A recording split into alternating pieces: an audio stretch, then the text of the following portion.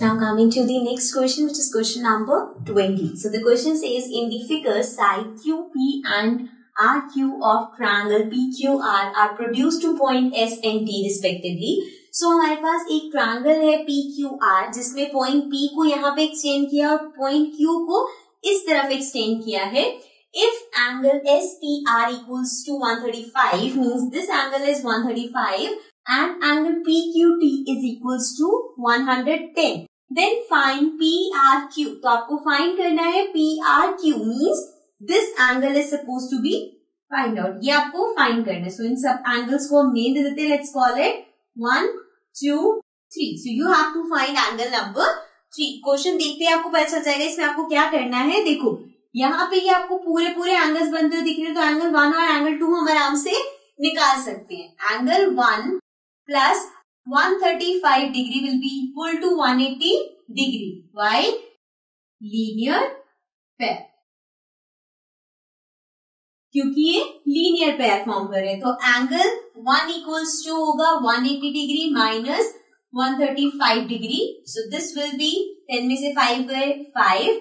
Then 8 में से 3 minus 7 में से 3 माइनस करेंगे we will get 4 and then this is 45 degree. तो एंगल 1 हमारे पास 45 डिग्री आ गया. Now we can find angle 2 plus 110 degree equals to 180 degree. Reason again linear pair, ये भी पूरा एक लीनियर पेयर फॉर्म कर रहा है राइट. सो एंगल 2 हमारे पास आ जाएगा 180 degree minus 110 degree. So angle 2 equals to 0 में से 0 गए 0, 8 में से 1 गया 7. सो हमारे पास आ गया एंगल 2 70 डिग्री. तो अब हमारे पास एंगल 1 भी है, एंगल 2 भी है, एंगल 3 हम फाइंड कर सकते हैं. हाउ?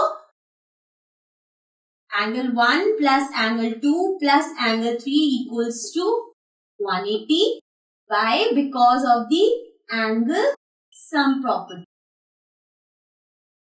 Correct. So angle 1 हमने अभी फाइंड किया 45 डिग्री प्लस एंगल 2 हमने फाइंड किया 70 डिग्री प्लस एंगल 3 अब हम फाइंड करेंगे.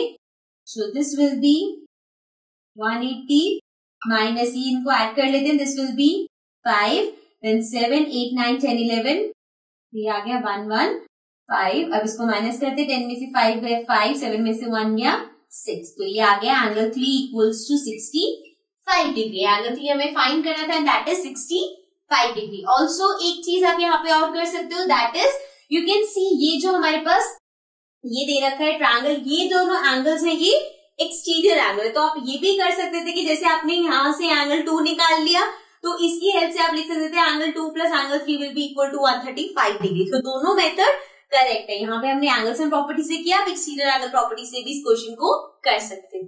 Okay, so this was question number 20. Let's move to the next question.